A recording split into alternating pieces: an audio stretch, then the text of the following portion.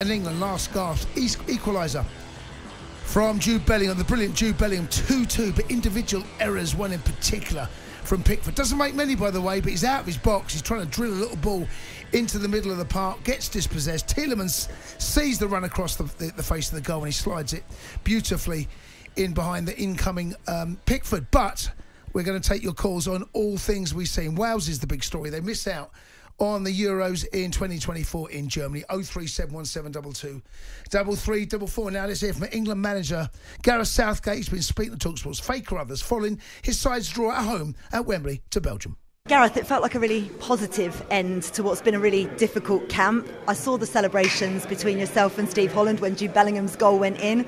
Was that a little bit of relief, delight? What was that? Well, delight, because we felt our performance deserved at least a draw. We knew with the profile of players that we had, we could be a little bit open, and it was a game where I thought our attacking play was very good. We created more chances than we have for a long time. Use of the ball was excellent. Players that came on had a really big impact, but of course, with the much lower level of possession that Belgium had, they nailed the chances that they created. So we were vulnerable on the transitions. It wasn't easy for us. Their midfield, Tielemans, he took up a position. We wanted to be brave. We turned the ball over on the edge of their box a few times, and so we had the reward for that where we should have scored. But then when they played through our press, he was free, and that did cause us a problem. Yeah, Jarrod Bowen as well was a real bright spark, it felt, tonight. He was really delighted with his performance. Felt he probably should have had a couple of goals himself, but bearing in mind the disappointment that he suffered not being able to go out to Qatar, how has he been this camp? Very good, really good. He looks as though he's much more comfortable and confident in the environment, and I thought across the two games there were lots of good individual performances, so real food for thought in a number of areas. Yeah, particularly in that striking area, because Ivan Toney said he wanted to score. He always backs himself. We know how confident he is, but he stepped up to that penalty and just, cool and calm as we know he can be. But other areas of play must have delighted you as well. Yeah, his link play was very good, and again we know that he's not just a big guy that flicks the ball on. He gets hold of the ball well into his body.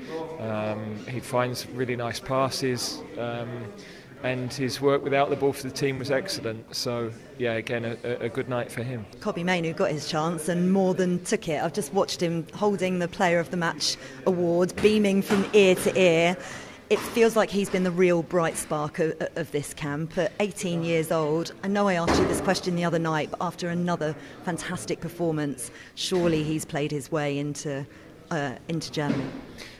Well, I'd be delighted if everybody that you're saying is going is fit for a start. So let's hope that we've got all those decisions to make. But yeah, really pleased with the way he played.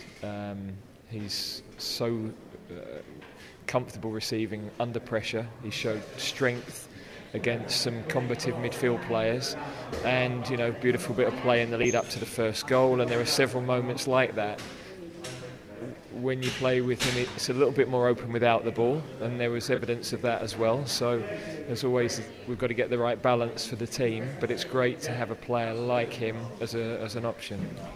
Just a final thought on your overall thoughts from this camp, which we've talked about. It's been difficult, but what positives do you take from it? Well, a lot of individual positives. I thought Declan Rice again tonight showed he's a world-class player.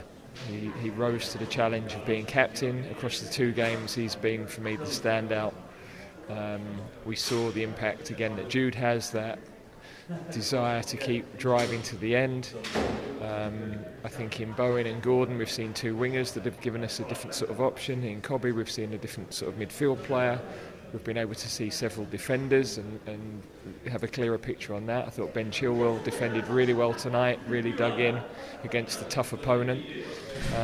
James Maddison coming on had not as much football as he would have liked, but had a really big impact, and the two centre forwards have done well. So if we'd come out of it with two defeats, that would have been a real blow, because I think the performance has been better than that. We should have got something out of the Brazil game, but if anybody deserved to win it with the quality of chances, it's probably them. Tonight, I think on the quality of chances and the number of chances, we probably deserve to win, but we come out with a draw at the end, which I think is more than fair. And I'm going to get in trouble, but I do need to ask you about Wales. I'm just springing this on you. I told you it had gone to penalties. Unfortunately, Rob Page's side have been knocked out. They're not going to go to the Euros. They've lost on penalties. Just want your immediate reaction to that, if possible. Well, really disappointed for Rob and Ian Mitchell, who works there, that we know really well. Rob's a super guy. They've done brilliantly to get so close, having lost such a generation of players. So, I'm very disappointed for him. Thanks very much, Gareth. Let's be honest, he couldn't care less. Let's be brutally honest about that. I mean, he's got to answer that. He's got to toe the party line. He's a proper PR man. Do you know what? He's brilliant in front of the press, and I love Gareth Southgate. I think he's taken in the right direction. But, I mean, fair play to Face. He's got to ask that question. Yeah. But let's be brutally honest. As soon as that question left his head, all he's thinking about is Mainoo alongside Rice. Yeah. Have I found... Salivating over that. Have I found the answer? Mainoo alongside Rice. Now, this boy has been exceptional, right? Yeah. And I know it's in the infancy of his career, in the infancy of his professional career, playing first-team games for Man United. Mm-hmm. But this boy has got something. Yeah, definitely. Coley. He's shown his... There's maturity. Do you know what it is? I'll tell you what. I saw this boy when I went away with England coaching on the 17s tournament over in Luxembourg. Didn't do too well, but he was the standout player for me. Like, he was just unbelievable. So you coached him? No, I was part of the coaching team. Okay, right. I didn't coach him. No, but I'm saying I was part of the coaching. So that's the first time I see him, and I was like, "Wow, who is this?" And I knew he was going to be, because the way he plays, I can imagine him playing like that when he was 13.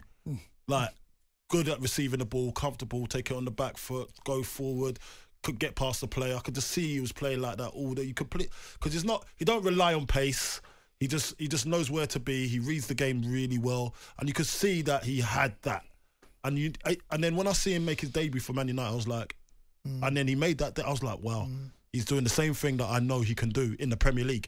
So he's just going to be a consistent player. He's going to be playing like that. I hope he goes on to go and emulate one of my favourite players in the world, Clarence Seedorf. Right, okay. Because high praise, but you got to compare it with something. No, but you got to aim high, right? But I'm not saying he is Clarence Seedorf, but I just feel that he's got that power. He knows how to read the game, and he's a very intelligent person to have on the pitch. He receives the ball. And the way he receives it, he receives the ball comfortably under pressure. Yeah. Not a lot of players from a young age can do that. No. And he does that. And when I saw him live and training and see how he just dominates and controls a game, I just thought, this guy's on. He's going all the way, and he's going for big things. Well, our equaliser, it's not surprising. It came from him recognising there was a space, did a little shimmy, and then moved the ball quickly and played the ball into Bellingham. Once that pass has broken the lines, then all of a sudden Tony's on his bike. Bellingham finds Tony within seconds. Not only gone from nearly just inside their half within 2 passes into Tony. We've got a penalty. This kid starts, I think, is the answer. The Sports Bar with Jamie O'Hara and Jason Cundy. Monday to Thursday nights from 10 on AM, on DAB, via the talkSPORT app and on your smart speaker. talkSPORT.